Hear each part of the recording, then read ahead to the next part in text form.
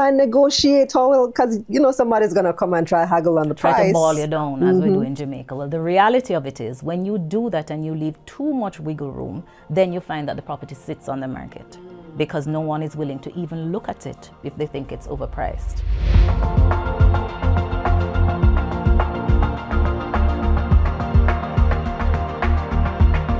This episode is brought to you by the University of the Commonwealth Caribbean. RE/MAX Jamaica presents the Premier Real Estate Conference and Expo, April 14 to 16 at the Jamaica Pegasus. 3 exciting days, local and international speakers, over 80 booths, entertainment, and more. RE/MAX Jamaica Premier Real Estate Expo and Conference, April 14 to 16. Major sponsors: Pinnacle Development, Ministry of Economic Growth and Job Creation, EdgeChem Jamaica Limited, RJR Gleaner Communications Group. Call us now at 876-835-1197. Visit the RE/MAX website for more. True or false? You should always set the price of a property above market value. False. And that's just one of many myths about real estate.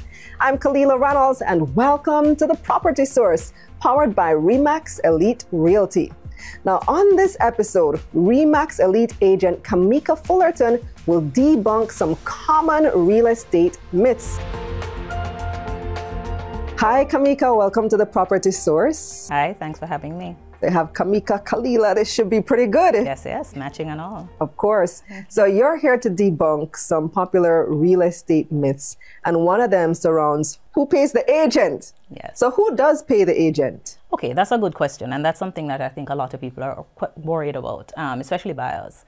So typically, the agent is paid by the seller. It is the seller who enters into a contract with the agent to market the property with a view to getting a buyer.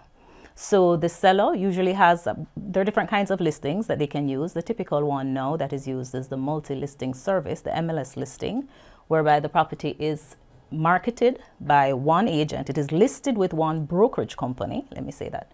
And it appears on the platform that is used, it appears on the websites of other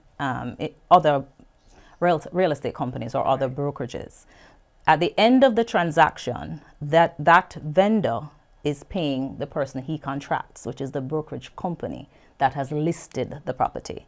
Unless, of course, they decide there could be a contract, because these are contracts. So it could be something which does not generally happen, where a buyer agrees to pay the realtor. That can happen, but typically, in majority of the cases, it's the seller who will pay the listing agent. And then the listing agent, if there is another agent who has found the buyer, for example, the listing agent, that company, will pay a portion of the commission to that selling agent's company. So none of it is paid by the buyer unless they choose to do so by virtue of agreeing to those terms in a contract. It does come in handy to know. So the next one is about pre-qualification. Always hear that you have to get pre-qualified, pre-qual. What's the myth surrounding that, and what's the fact? There's so many. One of the things you hear is that you don't need to be pre-qualified. Now, the reality is you don't need to be pre-qualified, but it helps if you are. Some agents won't work with a buyer who has not been pre-qualified because you don't know if the person can actually afford any of the properties that they're looking at. Right. You don't know if they can afford anything. So that's certainly a starting point for a realtor in working with a buyer to know what it is you can afford. And you need to know that too. You could be looking at a property that's really way outside your budget, and then you get disappointed when you start the process and you realize, wait, I can't finish this because I don't have enough funds. So that's important. But another thing, people mistake the pre-qualification for actual mortgage approval. Oh. So you have situations where someone will get pre-qualified, which really is the bank's way of just doing a general assessment to say, okay, based on what you say you earn and what you spend, this is what we, in theory, would be willing to give you. But it's not based on all the documentation. They haven't asked you for all your bank statements, proof of your expenses, etc. So a lot more goes into the process when you've started the transaction and you're about to be approved for a loan. There's also the issue that the property you're purchasing, while you may be qualified for a certain amount, the bank may be willing to lend you $40 million just based on your earnings and what they know or what they've seen from your documents that you can afford to pay back. But the property you want to buy may not be good security for the bank. So even though you can they can or they're willing to give you a mortgage of a certain amount. They're not prepared to give you a loan to buy that particular property. Whether the property has issues, whether the property isn't valued, you're buying a property that's valued less than what it is that you're paying for it. Oh. So there are different reasons that you may not, having been pre-qualified, you may still not be able to get approved for the loan. Wow. I never thought that could happen. I thought the pre-qualification was just as good as Definitely not. the guarantee of the mortgage. And there are two things actually, because there are banks that will give you a pre-qualification, which is a quick thing. They can probably give you in 24 hours. And then there's another called a pre-approval, where the documentation required for that is a little more rigorous. They would have looked a little deeper. But even with a pre-approval, circumstances could change. The pre-approval, for example, lasts for about 90 days for most banks. Things could have changed. Your situation could have changed in the 90 days. You could have lost your job. Something could have changed that made you no longer fit in the bank's eyes to be qualified or to be given a loan of a certain amount. So the myth that because I'm pre-approved or I'm pre-qualified, it means I must get the loan, no. Are they the same thing? The pre-approved They're and not entirely pre-qualified? the same thing, because the pre-qualification is a simpler one that just looks at basic things. Like you can go and get pre-qualified in about 24 hours based on just the basics. You've shown maybe your pay slip. But when you go in for a pre-approval, they're a lot more rigorous. They ask for a lot more documents. They want to see a lot more proof. So that one tends to be a little stronger than the pre-qual, but it is still not foolproof, because when you start the transaction, you could still find yourself not approved for the loan to buy the particular property. I had no idea. I thought you basically set once you have that letter. All right, next thing we always hear about is a big debate, renting versus buying. There are team renters and there are team buyers. What are the facts around this? Okay, so I say to this that it really depends. It depends on your circumstances. It depends on your finances. It depends on your personality sometimes, but really your personal circumstances. What you must know, though, that investing in real estate, even on a small scale, is one of the tried and true methods of earning, of gaining wealth, and especially generational wealth, if you want to call it that. So buying is always something that that is recommended, although you don't have to live in what you buy. Now that's the thing. So renting, if you, for example, move around a lot, and you don't like to be fixed to one place. You may not have a family. You don't value a stable, set place that you need to stay at all times. And renting may be for you. It's easier. If there's a broken pipe or broken anything, you just tell the landlord. It's usually for the landlord to fix. Or if it no longer suits you, the style is outdated, you no longer like it, you can move on.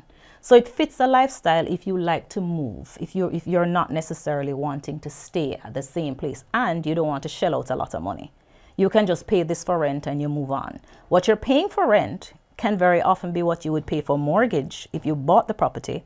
But of course, you don't have to find that 10–15% up front, the deposit and costs associated with it. Now, ownership is, the decision to buy is usually for persons who you either want to make that investment because you're looking at future income. You can buy something and rent it out and earn from it. Or you want to live in what you buy because you like that stability. You want the freedom to fix it as you want. You don't have to ask a landlord, can I knock out this wall? Can I paint it this color? You can do whatever you want with the property. So it certainly gives you that freedom to do whatever it is that you want. It comes with it, of course, the burden of maintenance and repair. So those are things you are now responsible for, and they can be costly. But you can also do it at your own pace because you own it. And you can buy a property for one price, and by the time you're finished over the years renovating and making changes, you can sell that property back for probably twice what you bought it for. So it really depends. If you can manage, though, to purchase even something small, let's say you can rent this property for $3,000 US, but you can find somewhere comfortable to live that you are paying rent of $1,000 US. Right away, it's a win-win. You have that $2,000 difference. You can later on sell the property because the property is still appreciating. So you're still going to be able to earn from the property, and you still have the value in the property that is increasing. So really, rent or buy, I say always buy. However, the decision to live in what you buy is really where the debate is. Right, right. So it whether it's depends an on the investment property or you're going to live in that property. And the other thing that people have a misconception about is at what point they own the property. So they don't realize that you do have equity in the property. So explain what that is and how it works. Okay, so having equity as opposed to you own the entire thing. You mean, for example, you've gotten a loan. The property is worth $50 million, you have a $30 million loan. You have to remember that when you sell the property, you're not going to get $50 million in your hand, because you have to pay back the bank what it is that you've borrowed from the bank, and that difference is what you have. So having settled over time, you would have been paying the loan. So you would have been reducing how much you owe, and the value of the property would have been increasing. So when you do sell, there is that difference. So what you have in it, that is what is not owed to the bank, is the equity that you have, that you can use to do other things, get another loan. There are other things you can do, but you have that equity in the property, which is so important. Right. As opposed to if you're renting, you really only have rights to occupy the property and nothing more. Right. The more you pay towards the loan, the greater the percentage of the home that you now owe. Exactly. And when you're ready to sell, the more you end up with in hand. Yeah, exactly, exactly. I mean, that to me is a very big one. People think that only at the point where the mortgage is completely paid off do they have any ownership rights at all. Not at all, not at all. But you do own a portion because you purchased. Right. You own it. You are the legal owner. But the bank does have a lien to the extent of what you owe them. So the quicker you can pay them off is the quicker you reduce any interest they have, and that entire value will be yours. There's another myth around the selling process. Like if you watch these TV shows like HGTV and the TLC and the property flips and all of that, they're always doing the open houses. Is an open house necessary for selling? It's not necessary, but of course it allows the property to be marketed widely. It's an opportunity. When you say an open house, a potential buyer doesn't even need to go in with an agent. You can just go and look at the property. So it gives the property more viewership in terms of persons being able to walk through. Is it absolutely necessary? No. And you will find, maybe if they did studies, I can't tell you what the percentage is, not necessarily all the persons who come through your open house are in a position to purchase the property. Some are curious. Yeah, fast. You're just fast, exactly. You just notice there's one down the road and you've always wanted to know what inside the property look like. Let me go to the open house. So you're going to have some of that. But it certainly exposes the property to persons who can even share it with others. Oh, you know, I saw that house down the road was selling and inside is nice, you know. So there are benefits to it. Is it an absolute necessity? No. Let's take a look at our property of the week.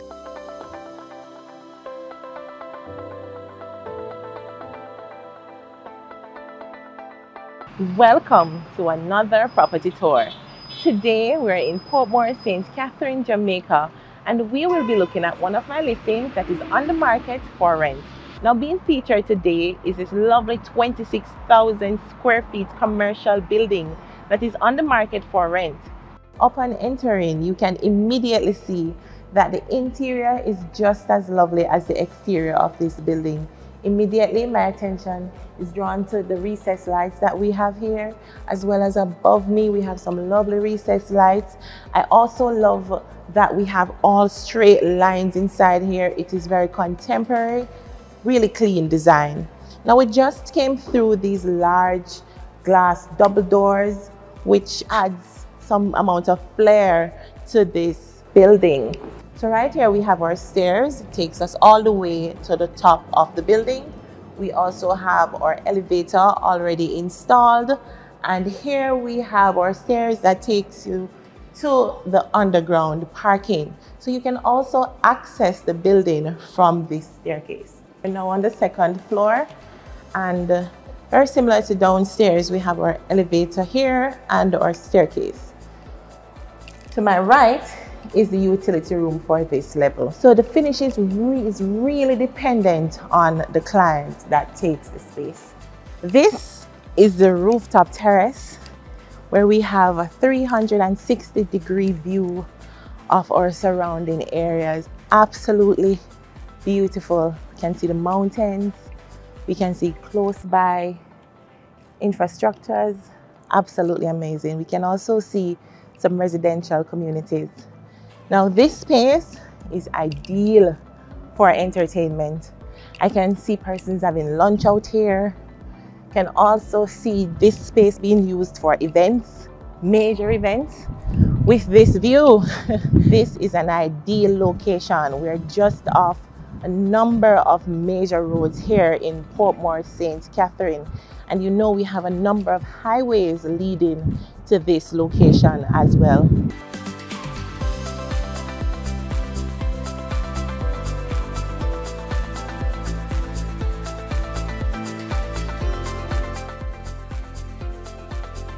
Next one is around pricing. So there's this, I don't know if it's a misconception, you're going to clarify that for me right now, but people feel like you must set the price all the way up here, and then maybe, you know, you have your negotiation room or your wiggle room. Should I always overvalue or overprice my property? So it is not recommended to overprice, because guess what? When someone looks at it immediately, they're looking at what you're asking and they're not necessarily seeing the value in it, and your property could really sit on the market for a long time if it's not properly priced. If you want your property to move, price it properly. I recommend a valuation. Sometimes agents can guide you on what may be a good price to sell. I recommend just getting a valuation so you know exactly what the market value is and you stick to that. You probably want to go no further than 10% above market value to account for the other things that you're going to have to pay like your realtor, etc. Yeah, but then how will I negotiate? Because, you know, somebody's going to come and try haggle on the price. Try to ball you down, as we do in Jamaica. Well, the reality of it is, when you do that and you leave too much wiggle room, then you find that the property sits on the market because no one is willing to even look at it if they think it's overpriced. And then what comes with that? After you've seen a property sit on the market for so long, you think something must be wrong with it. So someone who could genuinely want a property in that area, seeing that that property is sitting on the market for so long, might think it must be that something is wrong why they don't want it. And guess what? That's when they start lowballing. Because now they start thinking, oh, they must be desperate because it's on the market all this time now, and they start giving you the lower offers. So you're always advised, if you want your property to move, everybody does, time is money, price it properly. Price it as close at or as close to the market value as possible so that it makes sense. Remember too, if you have overpriced the property and an interested buyer comes along, and the buyer probably makes an offer on the basis of the high price that you have it on the market. When that buyer starts a mortgage process, let's say it's a mortgage buyer, the bank will not lend more than what the property is valued. It doesn't matter what you're paying for it. So if you've agreed to pay $80 million for a property, you're selling your property for $80 million and someone has come along and they've agreed to buy it. But when a valuation is done, it's worth $60 million. That sale isn't going to go anywhere. Really? Because the bank is not going to lend the full $80 million or anywhere close to that. They'll lend up to 90 or 95% of the value, not the sale price. Really? So you could find yourself wasting more time on buyers who are not able to complete a sale at the exorbitant price you've put it at because the valuation doesn't sustain it and their bank will not lend. Wow. So it doesn't suit you at all to overprice it. I didn't know that, because I always thought the value is just really what somebody's willing to pay. It may be that's one value, but the market value on which the bank uses, someone might place a certain value on it. I want to live beside my mother. So no matter how much that house is being sold for, I will pay it. If you're getting a loan from a bank, the bank isn't going to lend you just an infinite amount of money. It will be related to what the actual market value, what a reasonable person on the market would be willing to pay. And that's because the bank has a lien on the property. Exactly. And the property is their collateral. That's the collateral. So if you default on your loan and they need to sell it, they need to be able to sell it and get what it is they've lent to you. Right. And if it's overpriced, then they won't be able to satisfy that security. So if you want to pay the inflated price, you have to come up with the rest yourself. Out of pocket, yes. Oh, wow. Wow. All right. Going back to selling the property, we spoke about having an open house. What about staging? You always say that too, like people put furniture to make it look fancy and nice. Yeah. You know what? It's about the best look, giving the property the best look. So if you have a shirt that's on a rack, it's one thing, but if you see the shirt on a mannequin that perhaps looks like similar, body type similar to yours, you can immediately see how that shirt might look on you. It's the same thing with real estate. When you stage that property, it is showing the property in its best light, and it's giving a buyer, a potential buyer, because you're doing this to get buyers, It's giving the potential buyer an idea of how the property could look if they were to live in it. It looks more livable. When you see a property that's empty, you're going to an empty house, you probably can't visualize. Not all buyers can visualize how they would want the property to look, how they would set it up. So staging it allows you to see it in the best possible light. It gives ideas to a buyer as to how it could be used, and it certainly helps with the marketing of the property. Can I get more for my property if I stage it? You will get an offer more quickly, is what I'm prepared to say. Not necessarily a better offer, but because time is money, getting that offer today as opposed to waiting several more months for it certainly has value. Okay, what about renovation? Like, this seems like a no-brainer to me that if I renovate my property, I can get more money for it. Well, you would only do that if there is value, if what you're doing is going to add value. So some people want to engage in a whole-scale renovation of the property that might cost them more than the increase in value, and that would not be worth it. Keep in mind as well, some buyers might be buying a property and want to put their own personal touch to it. So when you go and you put in the tiles that are attractive to you, and personalize it in a certain way, it may not suit a buyer who is probably quite prepared to gut that property and set it up the way they want. So only if the renovation is going to add value to the property would it be recommended that you go ahead and do it. So what types of renovations should we look at? If you're looking to renovate, for example, the kitchen, the bathroom, those are things that can add value because they're increasing the value of the property. Adding a room, if it is that you want to do that, keep in mind, persons buying may want to do things differently. So if you are going to do that, the specific thing that you're thinking about doing, I'd recommend you talk to your realtor about it. Your realtor can help guide you on whether this, in fact, would be something that is in demand. For example, a ground floor bedroom. A lot of people want ground floor bedrooms because as you get older, or you may have an older parent and it's harder to go up the stairs. If that's what you're doing, then that definitely can add value, real value to a property. So talk to your realtor about what it is you want to do. So you can have a discussion about whether it actually will add value or whether it's really just wasted money, giving you back a net nil. Is that why everything's always painted white?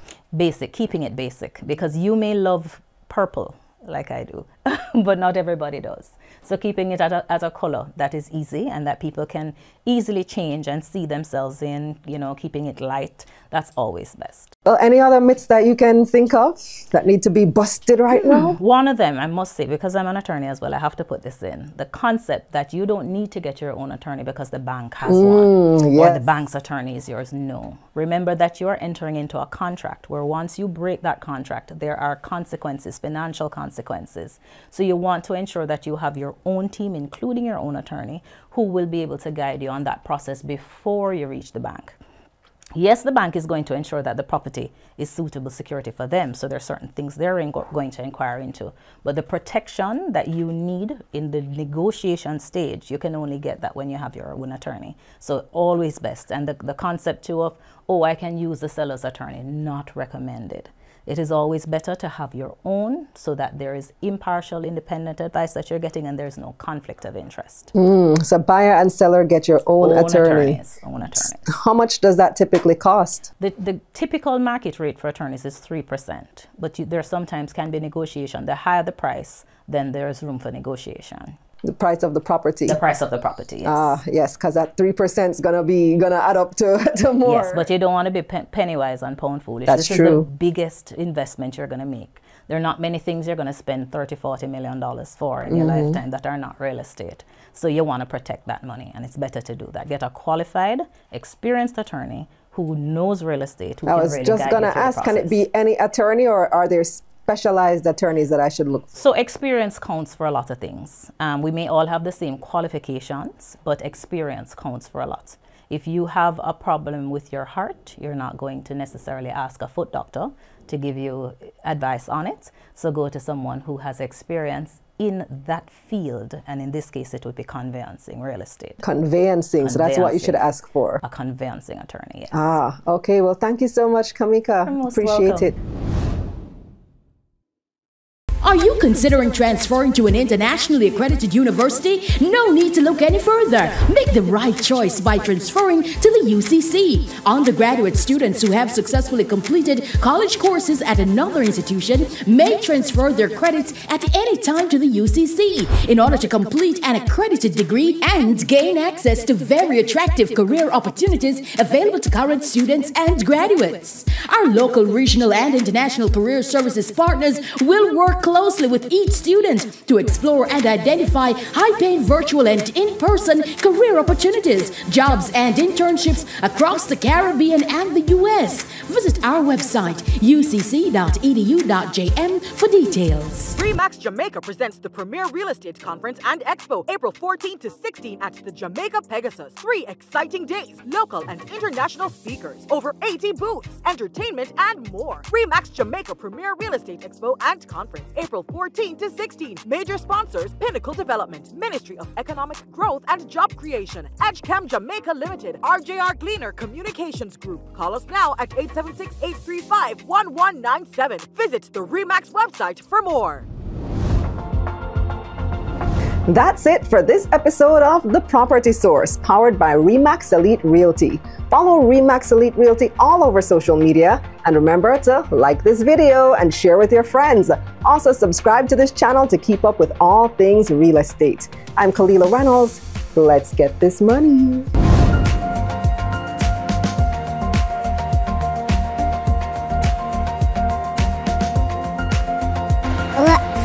This money. This episode was brought to you by the University of the Commonwealth Caribbean.